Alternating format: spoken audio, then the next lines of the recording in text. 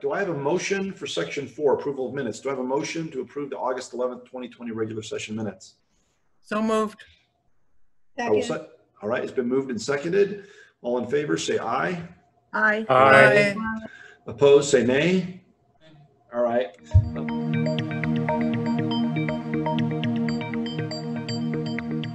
All right. Motions to direct the city manager to add agenda items to future agendas. Anybody? All right, great. Then let's go ahead and move on to Harold, your COVID-19 update. I'm sorry, Polly, did you wave your hand? Yes. All right, Councilmember Christensen. Okay. So currently right now, pursuant to the rules of procedure, we are accepting motions to direct the city manager to add agenda items to future agendas. Would you like to post something or propose a motion to put something on a future agenda item, not currently for discussion? Yes, I would like to, for the future, as soon as possible, to add to the agenda that we discuss the council rules of procedure. Perfect. Do we have a second? Sure, I'll second that. All right. The motion has been moved and seconded. It's now open for debate. So there's a motion on the floor. I don't see any other hands up. Let's go ahead and vote. The motion is to have a future discussion about council rules and procedures pertaining to the setting of agendas and augmenting the agendas. All in favor, say aye. Aye. Aye. All opposed, say nay. Nay. Nay. All right. I didn't. Susie, how did you vote? I'm sorry. All right. So the motion fails 5-2 with council members Christensen and Peck against. All right. Thank you. Is there anything else that we'd like to do to direct the city manager to put on a future agenda?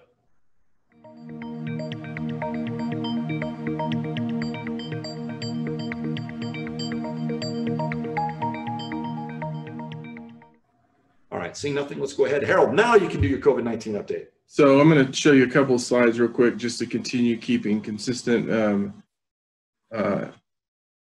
data coming forward. I'm not going to do as many as I normally do. So this is the information in terms of where we are at the state level. You can see this peak that you were seeing earlier. The good news is we tend to be on that downward trend. Again, 20 to 29-year-olds continue to be the highest number of cases that we have in Boulder County. Trended down again. I think the thing that everybody's really watching in terms of the caseloads, and this is when you look at what we have in Longmont versus Boulder at 846, what's going to happen in terms of the college students coming back? I know that's been a significant topic of conversation in the GIS and Marika's updates that she provides me. And what they're looking at, they're still strongly recommending that city council stay in the city council and board meetings stay in the virtual format based on the caseloads. Part of that, if you remember from the email, was really talking about the fact that we're heading into fall, we're heading into flu season. Currently, right now, they're also monitoring West Nile. I think we had met 4 of the criteria, and we were almost meeting another 4. So we haven't met all of the criteria in terms of moving into protect our neighbors. So that's probably the big news that we have at this point. If there's any questions generally about COVID and where we are and what we're trying to do, I'll be happy to answer those questions to save you all some time. So so with the protect our neighbor, is it that counties can open to that level, or does it have to be statewide? Counties or regions can make the move into protect our neighbor, but, and there's a but, the county can't do it unilaterally. The county has to get emergency managers, cities, so I would be involved in that conversation.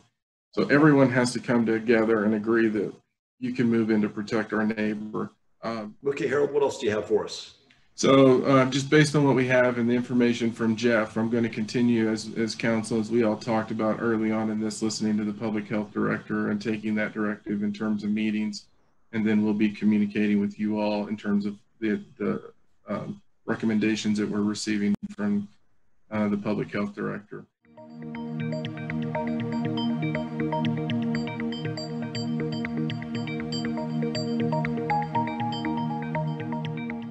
let's go ahead and do first call public invited to be heard first. And then if you could go ahead and mail that to me, we'll pick up that when we're done with first call. So I am part of a group called the Boulder County Collective, and we have a few demands talking about equity in our schools. Good evening, council members and Mayor Bagley. I am one person with two topics and 3 minutes, so I'll get right to it. First topic has to do with PRPA and our plan, IRP they call it, integrate. I'm calling in reference to the issue of investment properties being used as short-term rentals in Longmont. I am one of the 12 permitted residents who own one investment property that they are renting for short-term. Good evening, and thank you for letting me speak to you this evening. I have lived in the Longmont zip code for the past 11 years and have worked in the finance and investment field for over 40 years. I want to thank all of you for your work, and in particular, your commitment to a healthy Longmont that is carbon-free and powered by renewable energy. And I too am a member within the Boulder County Collective and wanted to also communicate some demands, because that's the world we live in. They're called demands, although we're not as strong with them, but we do want to see them happen. So thank you with that. So overall, study. We want a study that's commissioned by the city and paid for by the city that addresses race, gender, sexual orientation, equity within Longmont. Good evening, Mayor Bagley, council members. I'm here to again express concern regarding the traffic signal being installed at the corner of South Kaufman Street and Pike Road. I'm calling to support the renewal of Dr. Helmig's contract to continue our air quality monitoring in Longmont. I am part of the Boulder County Collective on the public safety team, and I have a few demands from us that I'd like to read. Firstly, right-size our policing force by reducing police responsibilities such as dealing with homelessness, mental health, and truancy, thus giving our men in uniform a break and allocating resources towards community services in a way that solves the issues versus criminalizes it. Secondly, shift police oversight board into a public oversight board where there's transparency to those on it and the issues that they are addressing. Thirdly, start instituting a culture of transparency as it relates to all police use of force or arrest. I'm a member of the Boulder County Collective, as a few of the other people who spoke before me are. I would like to thank you all for opening the floor for discussion, and I urge you to consider the following demands that we came up with as a collective. Okay, great. Thank you so much. I've been meaning to get to these meetings for a while, and I can thank my friend with the Boulder County Collective for helping me get here. I'm with the Health and Wellness Department of the Boulder County Collective. For the health and wellness sector, I demand immediate allocation of significant COVID county and local dollars to go towards social services in long-term solutions. Dear Longmont City Council and Mayor, my husband and I heard about the possibility of regulating short-term rentals to second properties. Even though we're extremely busy, I decided to call in and voice my objections. We just upgraded our rental property with hopes to rent it out for short-term tenants. We already invested tons of money and our own labor. The property is 5 minutes away from our house, and we have been working on it evenings and weekends for the last year. Now we feel that the rug is being pulled out from under our feet. I'm calling in to speak in favor of the charter change from 20-year to 30-year lease maximums. It's a total no-brainer to allow the city to do the same thing every other municipal government on the face of the earth does and make long-term commitments to nonprofits like HOPE or city-owned entities like PRPA. This is a minor change to the charter that will help Longmont recover from the recession. I think every resident of Longmont should vote for this. Also, my congratulations to Mr. Victor Vela, Ms. Marta Moreno, and the members of El Comité.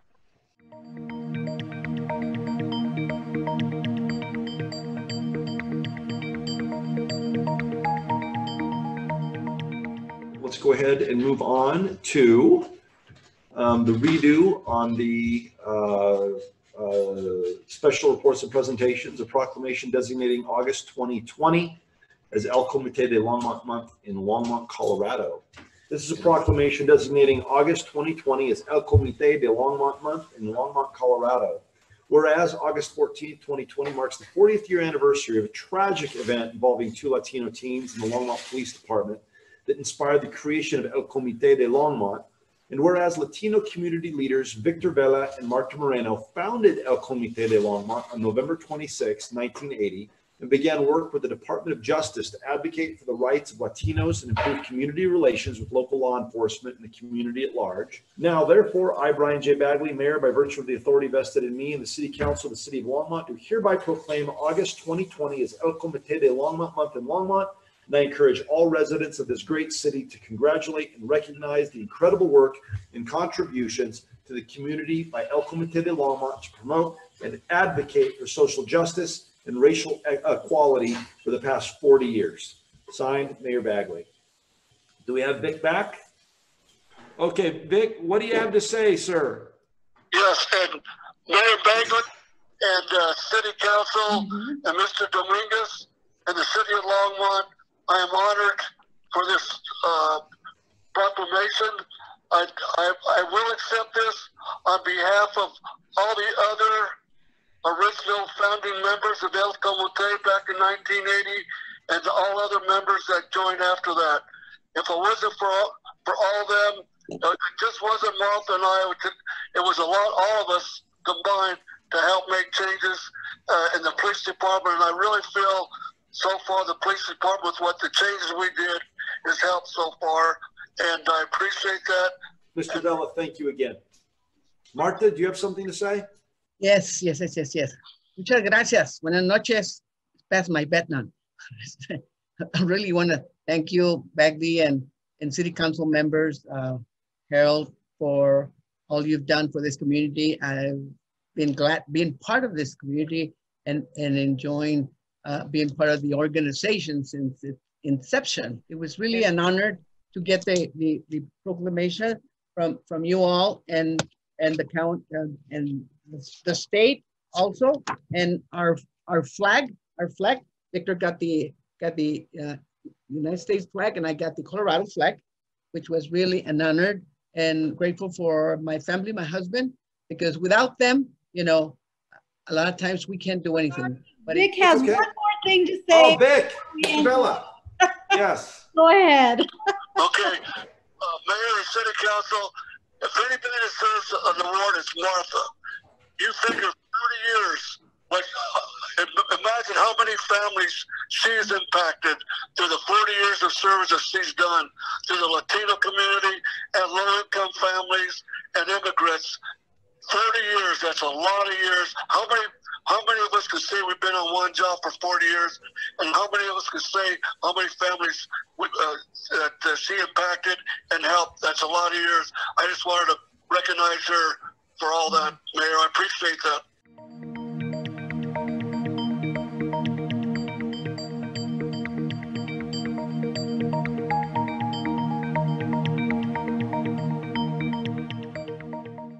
All right, let's go ahead and move on to the consent agenda. Don, can you read that for us, please? Item 10D is the second reading that actually formalizes putting that on the ballot. Should we wait to pass the resolution to encourage people to vote for it until after we formally voted to put it on the ballot?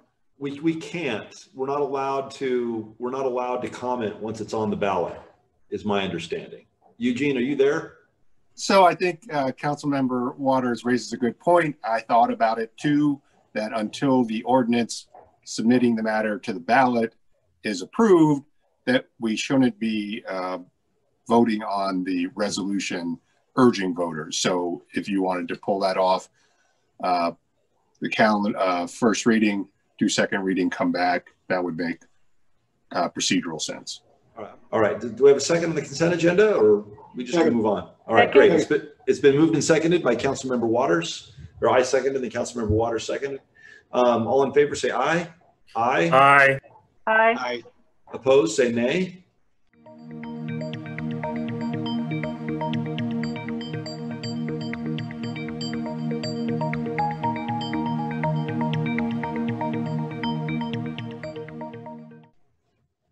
right, looks like we're all back. So let's go ahead and move on to ordinances on second reading and public hearings on the following matters. First of all, item 10A, ordinance 2020-30, a bill for an ordinance making additional appropriations for expenses and liabilities of the city of Longmont for the fiscal year beginning January 1st, 2020. I'll move approval of ordinance 2020-30. Second. All right, it's been moved by Councilmember Waters, seconded by, it sounds like Councilmember Martin. All in favor, say aye. Aye. Aye. Opposed, say nay. All right, the motion carries unanimously. All right, 10B, ordinance 2020-31, a bill for an ordinance amending titles 4.04, 4.05, and 6.08 of the Longmont Municipal Code on sales and use tax, lodger's tax, and retail business licenses, and creating a new code, section 4.04.105, for the purpose of enacting the Colorado Municipal League's model ordinance on economic nexus and economic nexus and regular session, August 25, 2020, page 3, marketplace facilitators for self-collecting home rule municipalities as part of a statewide sales tax simplification effort. And it's not. So let's go ahead and vote. All in favor, say aye. Aye. Aye. Aye. Aye. Opposed, say nay. All right, the motion passes unanimously. 10C, ordinance 2020-32, a bill for an ordinance amending title 6.08 of the Longmont Municipal Code on retail business license. Any questions from council? All right, seeing none, let's go ahead and open it to public hearing. Nobody's on. I'll move approval of 2020-32.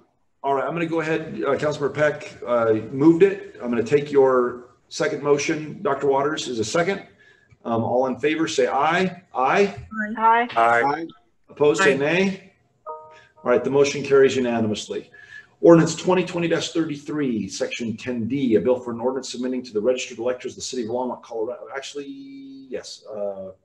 A bill for an ordinance submitting to the registered electors of the city of Longmont, Colorado at a special municipal election to be held on November 3rd, 2020. An amendment to the city of Longmont home rule charter to allow for the lease of city property for up to 30 years. All in favor? Move approval of ordinance 2020-33. I'll second that. Oh, actually, I'll let Councilmember Martin second it. Moved by Dr. Waters, seconded by Councilmember Martin. Seeing no further debate, let's go ahead and vote. All in favor, say aye. Aye. Aye. Opposed, say nay. All right, the motion passes unanimously. All right, 9I, resolution 2020-86, a resolution to the Longmont City Council urging Longmont citizens to vote yes in the ballot issue approving a change to the city's charter to allow for 30-year leases of city property on November 3rd, 2020 coordinated election ballot. So do we have a motion, Dr. Waters? Well, I'll move approval. All right, I'll second. All right, it's been moved by Dr. Waters, seconded by Councilmember Martin. Let's go ahead, not seeing nobody else, let's go ahead and vote. The motion before us is resolution 2020-86, a resolution of Longmont City Council urging Longmont citizens to vote yes in the ballot issue and approving a change to the city's charter to allow for 30-year leases of city property on the upcoming coordinated election ballot. All in favor, say aye. Aye. Aye. Opposed, say nay. Nay.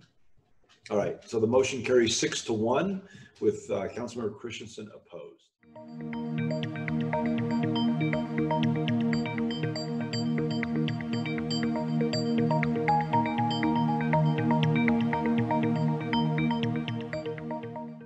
General business, 12A, resolution 2020-87, a resolution of Longmont City Council ordering a notice of public hearing on petition to establish the LFM Business Improvement District. Harold? Good evening, Mayor Bagley, members of council. So this item has been brought to your attention. It's in regards to the city's receipt of a request or a petition to create what is known as a business improvement district, which is allowed under state statute. It's also referred to as a BID, if you're familiar with that. It's being proposed for an area of the city, a parcel of land that is on Hover Street, just north of Rogers Road, and actually immediately to the north of Home Depot. It's currently vacant. So a little bit about the BID in terms of what's allowed or not allowed. By the way, I've covered all this information in the report. I'm going to be glad to answer any questions per the report, but give you a brief review. So basically the statute requires that upon receipt of a completed petition to the city, the matter has to be set for a hearing by the city council no less than 20 days or more than 40 days after it is received. So we did receive all the organizational documents, an operating plan, and as of August 7th, upon receipt of a $5,000 deposit to help us cover some of the external costs with its processing, the applicant or the petitioner fulfilled the requirements under state statute. And I think the question is, why are we asking and petitioning City Council for a business improvement district? As Tony accurately pointed out, a business improvement district is just that. It's for business, it's for commercial. It does not involve residential property. Residents are not in any way taxed for this. It's a difficult piece of property, and I congratulate you for being brave enough to take it on. Can you, I can't see all of the name of your company. It just says Russ Dykstra Partners Spends. It's Spencer Fain. We're a law firm. We specialize in special districts and business improvement districts. Okay. All right. That's all I had to do. I think we should set up the meeting because that's the law, and go ahead, move ahead with that. Seconded. I'm going to move resolution 2020-87, a resolution of the Longmont City Council ordering a notice of public hearing on petition to establish the LFM Business Improvement District. Thank you, Mayor Bagley. Yes, I second it. All right. All in favor, say aye. Aye. Aye. Opposed, say nay. All right. The motion carries unanimously. Thank you, Mr. Dykstra. Thank you. All right. Let's move on to the Boulder Air contract renewal. And so it looks like Dr. Turner's here. Harold, is she up? I'm Jane Turner. I'm the City of Longmont's Oil and Gas and Air Quality Coordinator, and I'll be presenting tonight on the proposed Boulder Air contract renewal, which staff is bringing before Council on behalf of the City Manager under Purchasing Code 4.12.080. Council directed staff to contract Boulder Air services starting in April of 2019. 1 year later, in April of 2020, the contract was extended to August 31st, 2020. And that extension was made to account for additional time that was needed to find locations to install the monitoring equipment at the beginning of the study. The first statement in Task 3 is that Boulder Air will provide the city with written notice of publications and/or public presentations. The next statement asks Boulder Air to inform the city of any communications the consultant has with journalists or media regarding analysis or interpretation of the city's data by the end of the day in which the statement is made. The motion, and I will call on everybody whose hands raised. The motion that's on the floor was to instruct and direct the the city attorney's office to put into the contract, and Eugene, you can put whatever language you need to, but the city shall not deny the use of the data without council's approval. Was that your motion, Councilmember Martin? That was my motion, and I would entertain a friendly amendment to take out the council approval. So it has been seconded, and now we can go ahead and move on. So I apologize. I don't know. I guess I don't know how to work the equipment. I believe it was Councilmember Peck first. Then we'll go with Joan. Then we'll go with Tim. Okay, thank you, Councilwoman Martin. Thank you for that. That was exactly what I was going to ask, but I want to go if you'll take a friendly amendment to go a bit further and take that whole paragraph out. All right, I'm going to go ahead and call the question. It's not debatable. Let's just vote. We need 5. If we get 5, we vote on the original motion and we're done. All in favor of calling the question and voting, say aye. Aye. Aye. Aye. Opposed, say nay. All right, it passes unanimously. Let's go ahead and vote. The motion is to accept the contract, directing the city attorney's office to alter the contract language so that the city cannot deny use of the data unless that denial is approved by city council. Is that correct, Councilmember Martin? No, actually, it applies in paragraph 1. It applies only to publications and presentations based on the data, and does not apply to transfers of the data to another researcher, which is covered in later paragraphs. Okay, thank you for the clarification.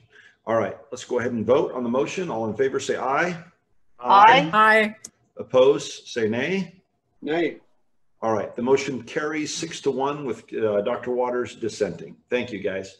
All right, let's move on to 12D, board appointment to the water board to fill a recent vacancy. I move Scott Holwick. Second. All right, all in favor, say aye. Aye. Aye. Aye. Opposed, say nay. All right, the ayes have it unanimously. Thank you very much.